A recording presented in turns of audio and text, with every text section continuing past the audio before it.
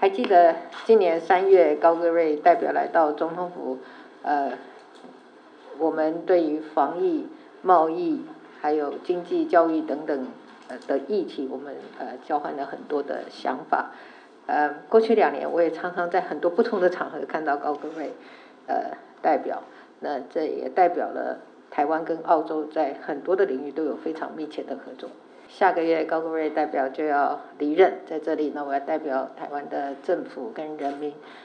感谢高戈銳代表对台澳关系的努力跟贡献。那明年就是澳洲在台办事处的40周年。那我知道高戈銳代表以及在座的几位贵宾呢，都非常投入这项活动，并且把主轴设为重新发现澳洲，重新发现台湾，要来发掘台澳关系发展的新机会。那就像在上个月，澳洲葡萄酒的品酒会就是一个非常成功的。不只是澳洲的葡萄酒在台湾很受欢迎，在整体农业产品跟食品方面，澳洲也是台湾的第4大的供应国。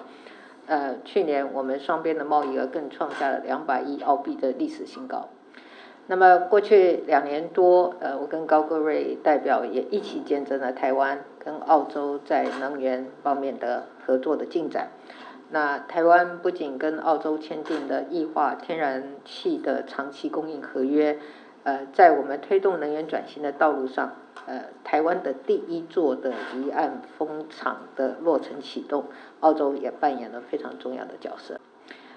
除了延续这些成果之外呢，我们非常欢迎澳洲朋友重新发现台湾，也会鼓励台湾各界重新发现澳洲，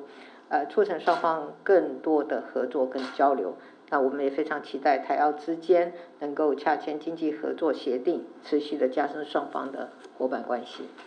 高戈銳代表曾经说过，台湾是澳洲需要时真正的朋友，也强调澳洲是台湾强而有力的支持者。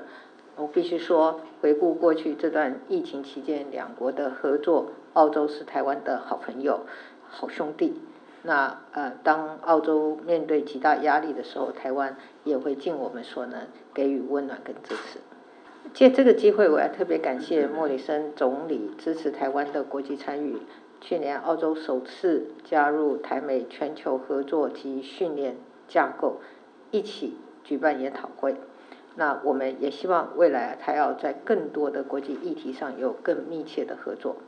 最后呢，我要再次感谢高戈銳代表对台湾的情谊跟贡献。常常看到您透过社群用中文跟台湾民众交流，以及分享台湾的文化美景，还完成了泳渡日月潭、单车环岛以及登顶玉山3项大挑战，真的很厉害。